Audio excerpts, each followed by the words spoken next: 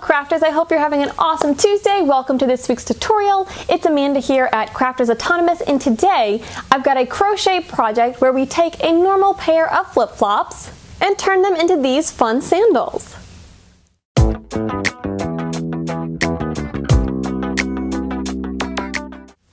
A quick word before we jump into the actual tutorial is I did have some technical difficulties filming this video, so there are a couple spots where it gets a little blurry. However, don't let that stop you from watching the video. I very clearly walk through and talk through all the steps.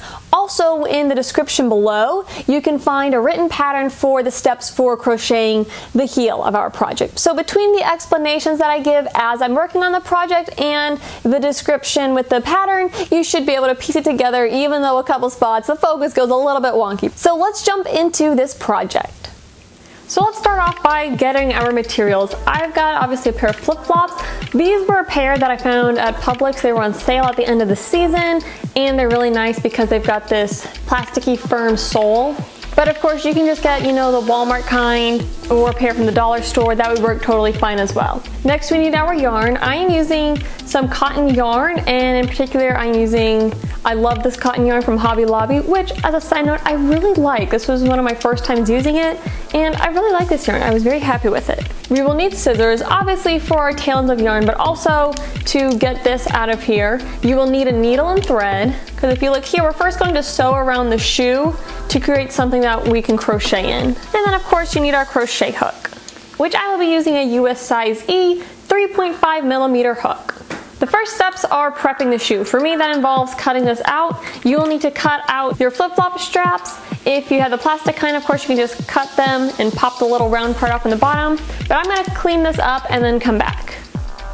Once your flip-flop is prepped, it is time for my least favorite part of this whole process, which is the sewing part. Essentially what we're going to do is we're going to sew loops with thread all the way along, and then we will be able to crochet into that. So to do that, I've got a small needle, and you don't want to go with too big of a needle because or else it'll punch your holes really big and it'll wear the flip-flop down more. And I've just got some thread in a coordinating color. You can either go for a color that matches your flip-flop base or one that matches your yarn. Doesn't really matter. I'm going to thread my needle, and I'd like to double it up so that way we're running 2 threads through at a time just for extra strength. I'm just gonna pull a big long section of thread, not too long else it'll get tangled and get harder, but long enough so you can get a good way around the shoe. Cut my thread and then tie my ends together. I'll do a couple knots here, just basic overhand knots. So I just tied a knot, and now I have a big loop of thread with a needle at the end. So I want to start just arbitrarily along the side by the heel here. And for me, my flip-flops are nice because they have these holes, and I'm going to use those as a guide of how far apart to space my stitching. If you don't have something like that on your shoe, you can go ahead and use a ruler to mark even spacing around. But what I'm going to do is I'm going to come in just a little ways away from the edge. I need to leave enough of the sole on the side so that way I don't just tear through the side, but I'm going to come through kind of at an angle, and I want my needle to come out part way down the side of my shoe. See the needle coming through right there? I'm going to push it all the way through. You may want a thimble for this project. Going to pull it all the way through the end, and then I'm going to run my needle through the loop of yarn just to secure it in place. In this first one, I'm going to cinch it up a little bit. For the rest of our stitching though, we don't want to cinch it up or else it'll be too tight for us to get our crochet hook underneath. So I'm just kind of going along one stitch every row of these dots. I'll go to my next spot, come in, and come out down the side. This is what I'm saying, when I pull this through, I don't want to cinch it down like that. I want to leave it loose, about like that. And if you leave it loose, it will make your life so much easier when you come through and crochet. On my first shoe, I didn't leave it loose enough, and so it was a lot harder to come under with the crochet hook. So leave your loops loose, so that way it's easier to crochet. And essentially just going to keep doing this, come from the top and out the side, keep almost like a whip stitch, where it just kind of spirals like that.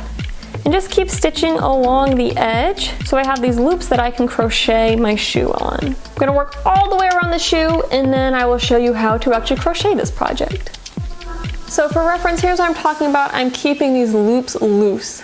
It might look a little messy, but it will all even out once we start crocheting around. Now I've only gone a little ways around the shoe. I've got a long ways to go, but you will get there, and then we'll get to the fun crocheting part.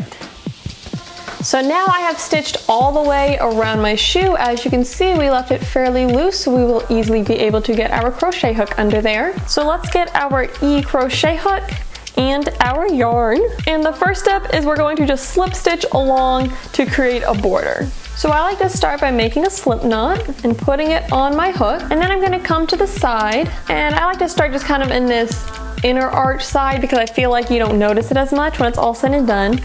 Also, my tail ends of thread, I just wove those underneath the stitching, and that'll all get hidden as we crochet around. So what I need to do is I'm going to pick 2 stitches to start, and I'm going to insert my hook under both stitches. And then I'm going to yarn over and work a slip knot. Now I recommend working this somewhat loosely as you go around, but you do want to stick with a small hook size so you can easily get under the stitching. Then I will go to my next 2 stitches, come under both of them with my hook, yarn over, and work a slip knot.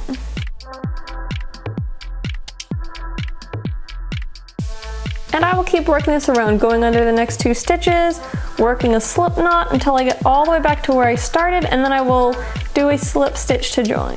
You do want to make sure with your tension though that you leave it loose enough so that way they're not all bunched up. To pull the slip stitch through, I like to kind of stretch it out a little bit so we can get our hook all the way over to the next stitch.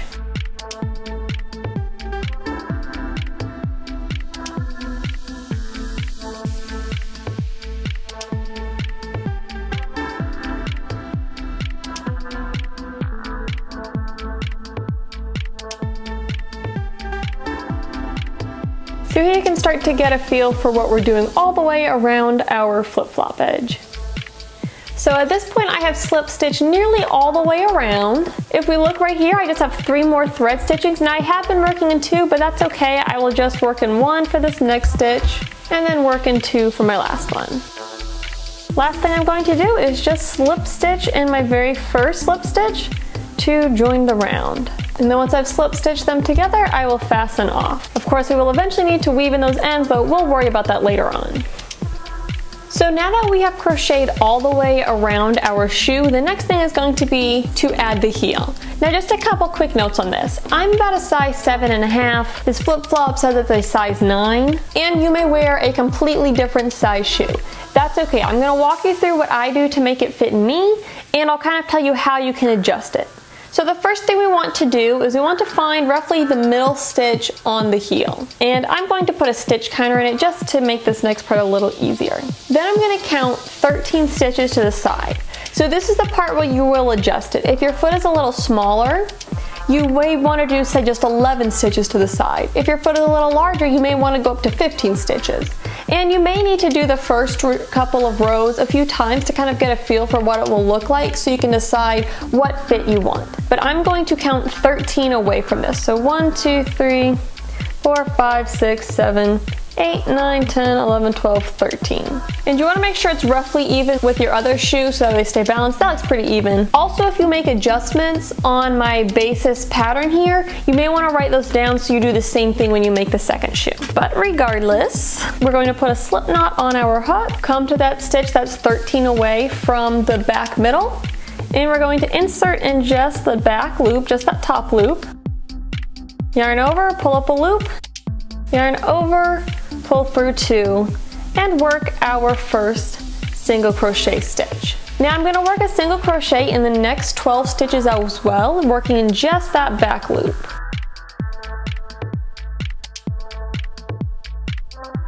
Once I've worked 13 single crochet, I'm going to work a single crochet increase in this middle stitch that I marked from the beginning. So again, in the back loop, that basically just means I'm going to work 2 single crochet stitches in this same spot. And then the rest of this row is going to mirror what we've done so far, and we're going to single crochet 13 stitches. So that is the first row for my heel. For my second row, I'm going to chain 1, and then turn my work, and I'm going to work 1 single crochet in each of the next 13 stitches. And this time I'm going to work through both loops of my previous row. Then in the next 2 stitches, I'm going to work a single crochet increase. So 2 single crochet in this next stitch. And 2 single crochet in the following stitch. And then to finish the row, I will work 13 single crochet until I reach the end of the row.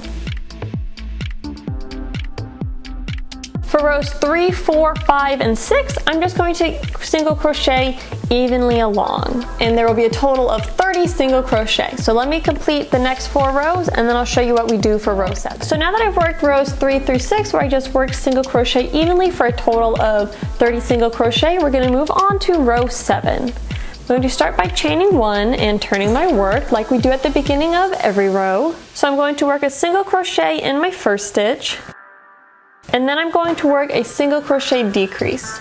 I do this by inserting my hook, pulling up a loop, inserting my hook in the next stitch, pulling up a loop, yarning over, and pulling through all 3 loops. Then I'm going to work just 1 single crochet in the next 9 spaces. Then I'm going to work a single crochet increase in my next space, so 1, and then 2. And then I'm going to work 1 single crochet in my next 4 stitches, an increase,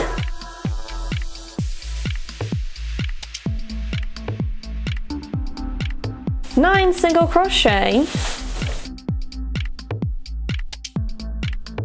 a single crochet decrease,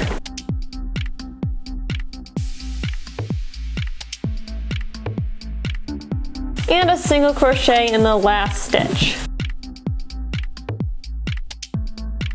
Chain 1, turn your work, and now we will begin row 8. So again, all these rows kind of mirror themselves. So this one we start with a single crochet, then we do a decrease, work all the way around, and then do a decrease and single crochet at the very end of the row. So in our first stitch, we work a single crochet, then a single crochet decrease, and then 24 single crochet. Now I just have 3 stitches left in the row, so I'm going to work a decrease and a single crochet in my very last stitch. Row 9 is going to be really similar. Obviously we start by chaining 1 and then turning. We're going to start with a single crochet and then a decrease, and then 22 single crochet until we're left with just 3 stitches in our row, and then a decrease,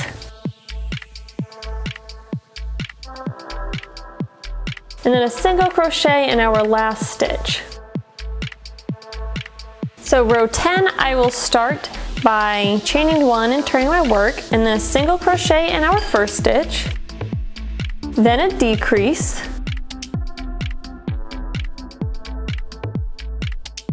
and then I will work 5 single crochet, and then a decrease,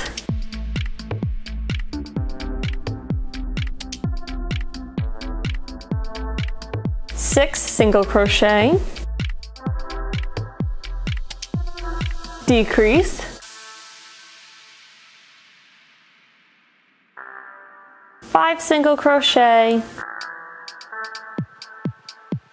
decrease, and a single crochet in our last stitch. Row 11, I'm just going to single crochet across evenly, and I'll have 22 single crochet. So now we are on row 12. Of course, start with a chain 1 and turn. We're going to start with 5 single crochet, a decrease, 8 single crochet, a decrease,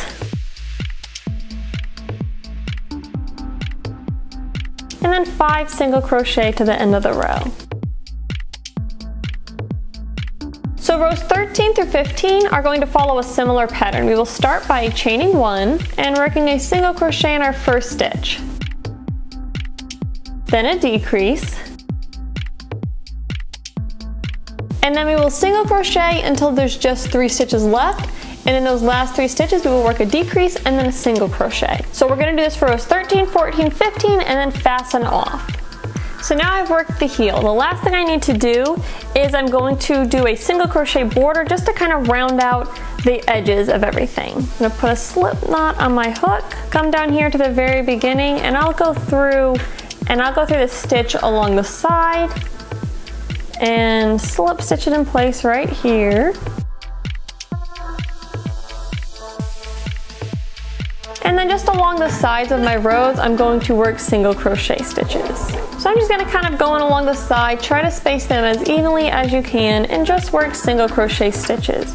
Try to keep track of how many you do on your first shoe so that way you can do the same number on your next shoe. But I don't really count as I go along, I just kind of single crochet along. If they're looking kind of bunchy, like I've got too many, I'll space them out a little further. Usually I basically just kind of go in between every row.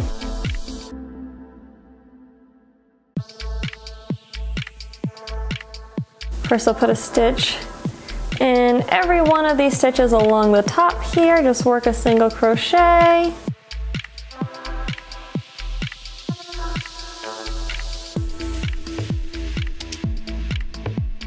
And then I'll work right back down the next side.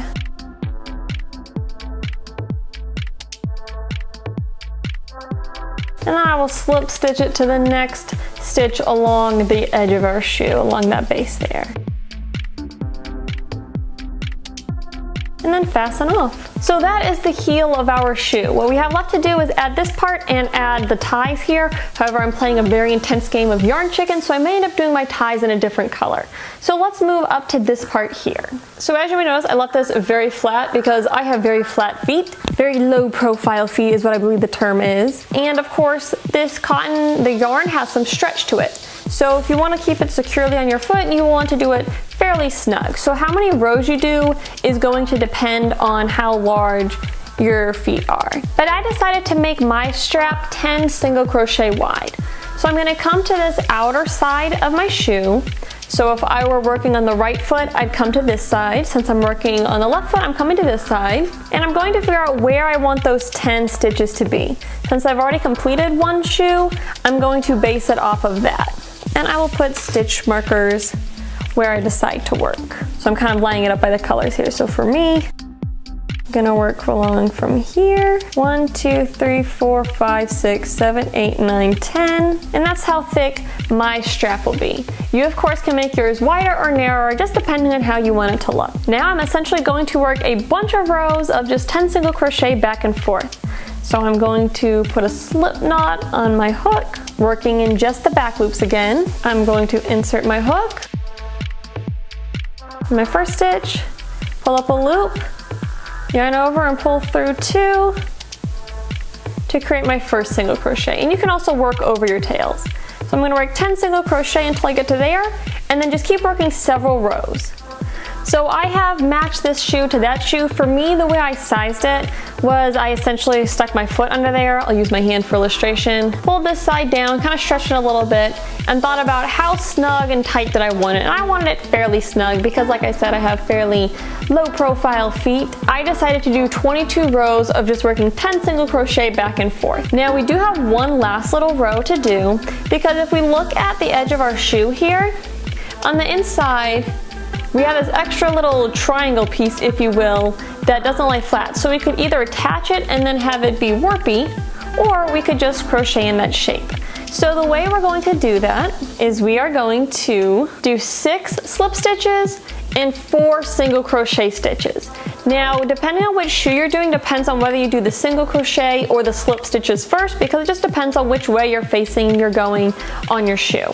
On this one, we are going to be working up that way, so we want to do our slip stitches here and our single crochet up there. I'm just going to have my work facing me. So in my very last stitch there, I'm going to work a slip stitch. That counts as my first slip stitch. A slip stitch in the next spot for our second one. A third slip stitch. Fourth slip stitch. Fifth slip stitch and 6th slip stitch. And then in the last 4 spaces, I'm going to work a single crochet. So 1, 2, 3, and 4. And now all that's left to do is to attach it on this side. Before I attach it, I like to figure out where I'm going to attach my stitches, and I'll kind of compare it to my other shoe. Again, we're gonna have 10 stitches to connect to. So I like to figure out where those 10 would be and mark it just so I can know where exactly I'm working. So 1, 2, 3, 4, 5, 6, 7, 8, 9, 10. And I'm going to slip stitch these together. The way I'm going to do so, I'm going to turn it so my work is like this. I'm going to come through the back loop, that 10th stitch there, come through the top of my stitch there, and yarn over and pull through everything to work that slip stitch. Insert through the next stitch along the sole, insert through the next stitch on the sandal strap, and slip stitch. Next stitch in the sole, next stitch on our strap, work a slip stitch. I'm going to do this along all 10 stitches of my sandal strap. And I promise the yarn doesn't actually split this much, it's just because I'm at an awkward angle crocheting this to get this on the camera. So that's why it looks like this yarn's hard to work with, or like, I don't know what I'm doing. But I promise I don't normally crochet like this. And my last spot here, slip stitch it together.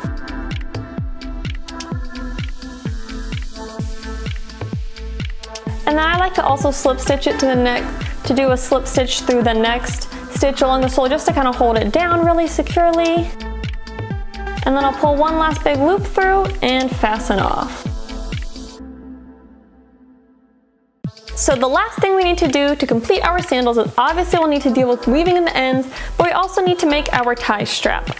Now, this is all the yarn I have left like this, so I'm going to take these ones off and use this other red color to make my straps. This is also I Love This Cotton Yarn by Hobby Lobby. And quite honestly, you can do the straps however you want. You could do a braid and attach it. You could get a piece of ribbon instead of yarn. Really, however you want to do this. I personally like to do my straps with some floating single crochet. So that's what these ones over here are. They're just floating single crochet stitches. Excuse me, not floating single crochet, foundation single crochet stitches. If you're not familiar with that, I will show you how to do that on this shoe. So I'm going to show you how I do it on this side here, but the same process will be done on the other side as well, and of course I'll need to fix this shoe as well. We're going to start right here. If you're doing the foundation single crochet tie straps, you'll want to start with whatever yarn you're using and make a slip knot, and we are going to put our hook through the top corner stitch. So whatever is the corner stitch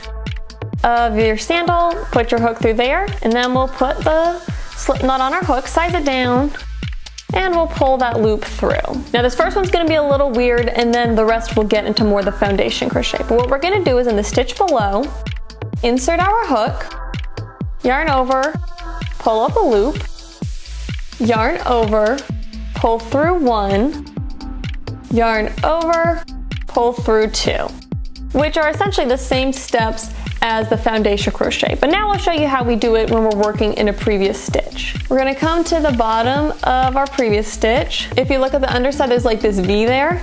We're gonna go through the bottom of the stitch with our hook, yarn over, pull up a loop just through one. Then we're going to yarn over, pull through one, yarn over, pull through two. I will show you that again. In the bottom of the stitch we just completed, insert our hook under those two pieces right there, yarn over and pull a loop through that stitch, yarn over, pull the loop through one, yarn over, pull the loop through two. And I have a whole video that explains this process with double crochet stitches. I will link it up there in the card. But the same process applies to the single crochet, but you can watch that video if you want to get a better feel on how to do foundation stitches. I'm going to make these as long as I want, so that way I have enough to tie it around my ankle. I'm going to do my tie on this side as well, and of course on the other shoe, weave in all my ends, and then our shoes will be done.